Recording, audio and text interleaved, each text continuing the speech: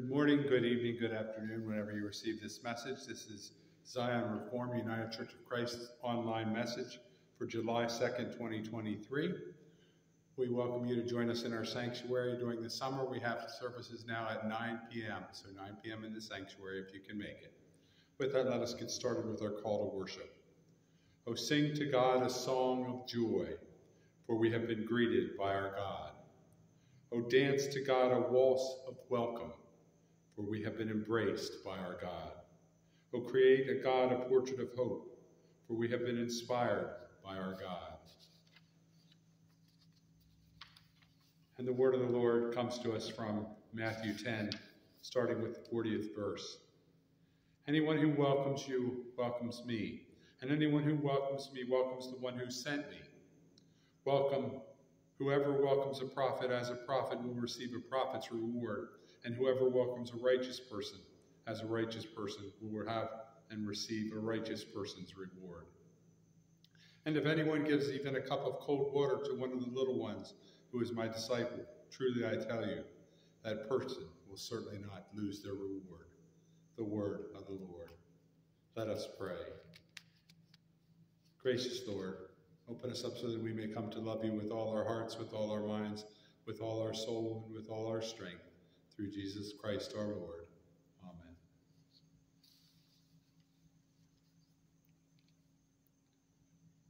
How many of you grew up being a hellraiser? I was a little bit of a hellraiser. Maybe you got in trouble and later on you straightened yourself out. Have you ever been to hell? That's the question. Yet today I'm going to talk about hell. 1983, I was in the middle of a prison riot, and I thought that I was in hell.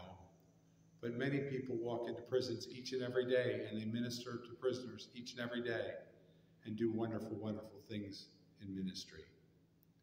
In 2020, with COVID raging at the nursing home I cared for, 1/3 of its residents would succumb to death, and I went in to offer their final prayers. It felt like I was walking into hell, a very, very sad place.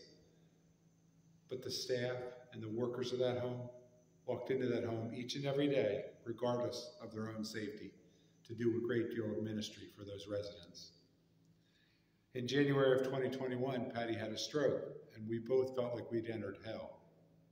But every day, people that have strokes reach out and talk and be part of support groups that offer help to others that have had strokes and others in need.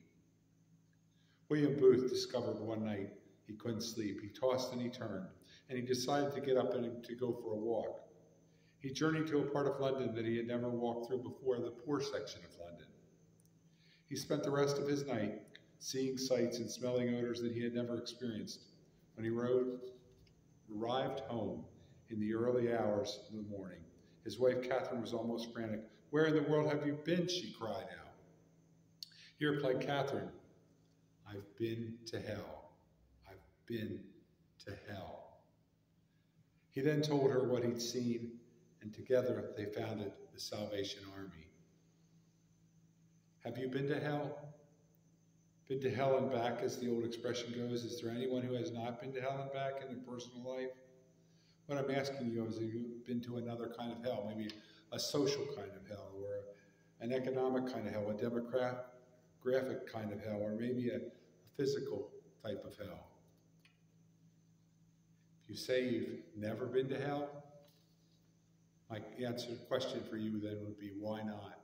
As a Christian, why not? Why haven't you been to hell? Why aren't you called?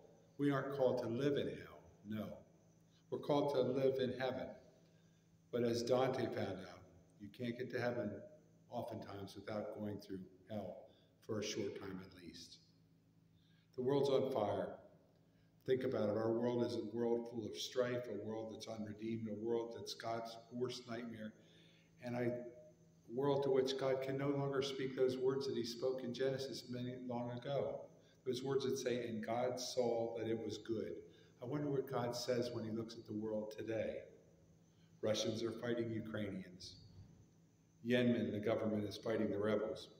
Iran, the protesters are being killed for rebelling against the government. The actual number of wars, armed conflicts killing at least 1,000 members, has increased steadily since World War II, but the fighting is less between nations and far more between ethnic groups and religious groups in civil wars, internal collapses. There were at least I say, 10 civil wars going on and taking place in 2023. When I was trying to find this, there was more than I could count, but it said, look at these prominent 10. What do we do about the mess that we've done, the mess that we've made of God's creation? How do we handle it? Why is the church so late on hate? How do we work on God's fight against evil to make the world a place that God can once again look at and say, I saw it and it was good. I saw it and it was good. When Jesus wanted to ask his disciples, who do the people say that I am? Who do you say that I am? He took them to a place. He took them to Caesarea Philippi, the capital city. And it was famous for several things. It was famous for one, it was celebrated by its natural beauty because it is where the Jordan started and it had beautiful, beautiful flourishing flowers and things there. So it's natural beauty. Second, it was built in the sanctuary of the god Pan, the god of nature.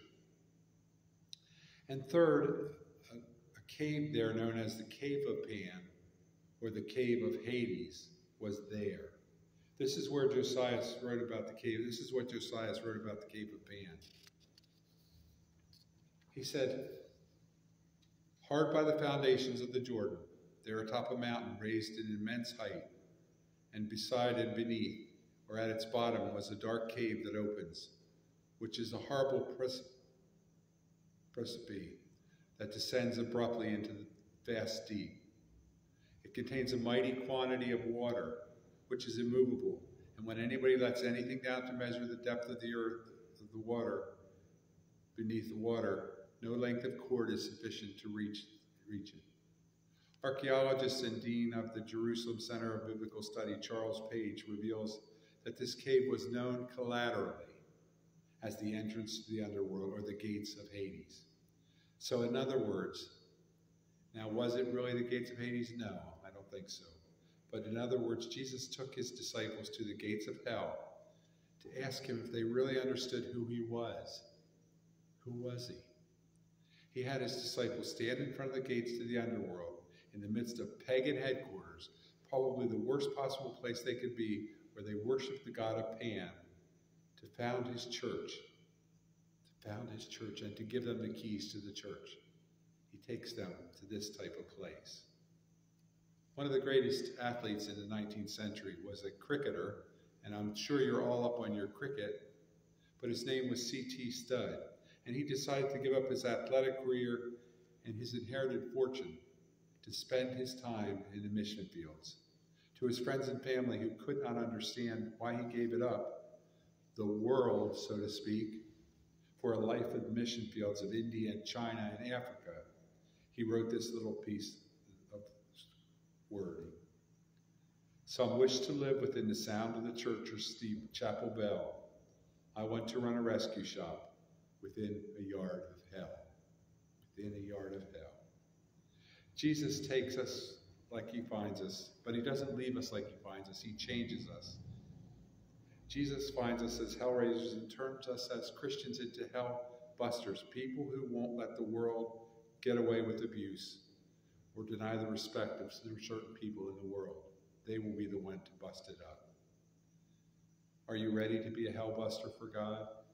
How do you know if you're a hell buster for God? That's the real question. Hell busters exude the Spirit. When you meet them, they give off a Christ-like spirit. Peace and harmony and caring and love. When you're in their presence, you can almost smell holiness. But that holiness is singed with a little bit of smoke. A little bit of smoke because they've been close to that burning fire of flesh and souls. But they've walked through it. So the question really today is, where are you getting singed? Where are you suffering for righteousness' sake? The Bible says, therefore, let those who suffer according to God's will entrust their souls to the faithful Creator in doing what is right. Doing what is right. Where are you getting singed? If you live as a Christian, you're going to suffer. That's the reality of it all. When you live with integrity, you're going to suffer. You're going to suffer when you live with honesty. You're going to suffer when you do anything for justice. Indeed, you will suffer. So I ask you this morning, what pain pierces your life right now because you bear the name Christian? Because you dare to be a hellbuster and go to hell. And I say to you today, go to hell and show your compassion. Go to hell and share your love. Go to hell and share the gospel of Jesus Christ. Go to hell and you will truly be blessed. Amen. Let us pray. Gracious Lord, we live in a world racked with violence and hatred, and we are called to be the loving presence for all those around us. We are called to reach out in Christ's love and compassion to all the world. Guide us, Lord, and direct us. Be with those that are lost and lonely, and let us be vehicles to help them. Let us be agents of Christ. We pray this, Lord, as we pray the prayer that your Son taught us.